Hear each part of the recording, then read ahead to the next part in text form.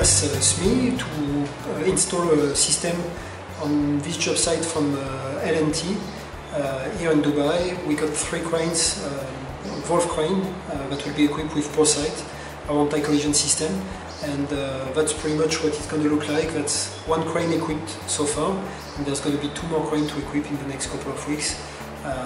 And that's what we do with our partner Kanoo Cranes here in Dubai. So here is the ProSite user interface. So there's 1 system installed on the first crane. On that job site there will be 3 cranes at the end of the job site. So basically there's 1 crane on which there's all the sensors installed. With ProSite, it's on any device. We can access the system through Wi-Fi, and thanks to that we can set up the system and we can access remotely the data logging and all sorts of information. So just to demonstrate very briefly what the interest of the system, I'm going to pretend that a mobile crane is coming on the job site and that will protect the area and forbid the tower crane from going anywhere close to the mobile crane. So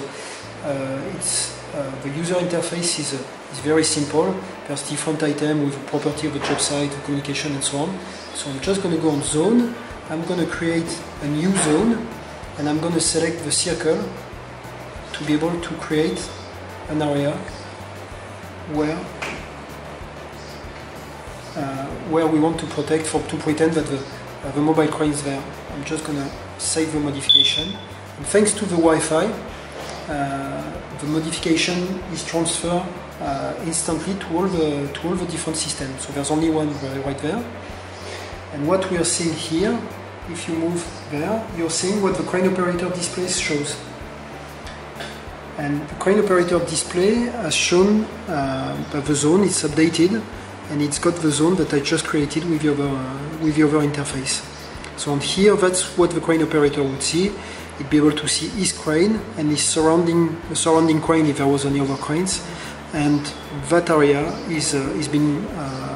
has been created. So now I'm going to try to bypass. So that area has been up. I'm going to bypass. I'm going to put it back on actually because it was bypassed before, and on the system I can see that the area actually now is protected. And I can see the limit of the zone where the crane can operate. And same story here on the crane operator display. On the crane operator display, I can show the zone and I can show where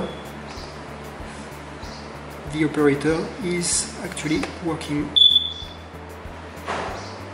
So we can see that here there's a limit on when it's going to be working.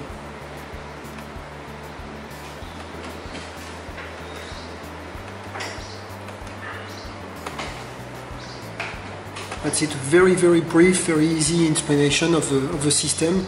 And the interest of having the Wi-Fi on the system is to be able to set up this kind of thing very easily, and just in a couple of seconds the system will instantly update and change compared to the configuration of the job site.